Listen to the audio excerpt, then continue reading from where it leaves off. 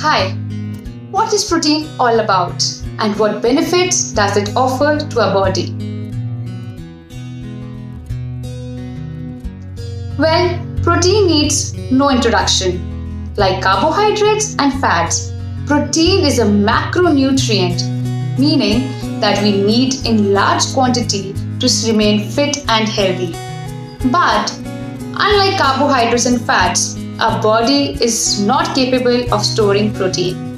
So, we need to be very particular in making our protein choices. Some people choose protein bars and shakes and find it a great way to supplement their health. But one should always choose natural sources like milk, soy, eggs, fish, beans, lentils, nut butters, etc. One of the simplest and the basic steps that I found it very useful is switching on to a protein-rich flour and a gluten-free flour. I'm talking about EverHealth flour, which is rich in protein. It has personally helped me to attain a good and healthy lifestyle, and it has reduced my muscle soreness. So that means it is safe for athletes as well, and for senior citizens also, because my family is also using this flour and they're enjoying the best of their health.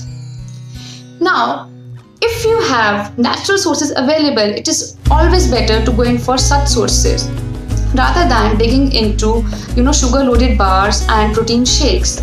Because when you read the nutrition label of such bars and supplementation, if it states like it has less than 200 calories, then it is okay. But if it has more than 200 calories, then you need to be a little alert.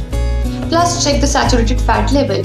If the nutrition label reads like it has, suppose 2 grams of saturated fat, then it is okay. But if it has more than 2 grams of saturated fats, again it is a red alert for you.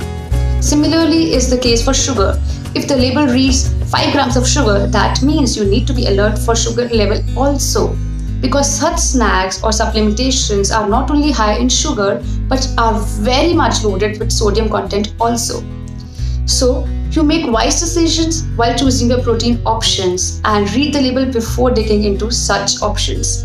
Take care of your health, stay fit and stay healthy. Thank you so much.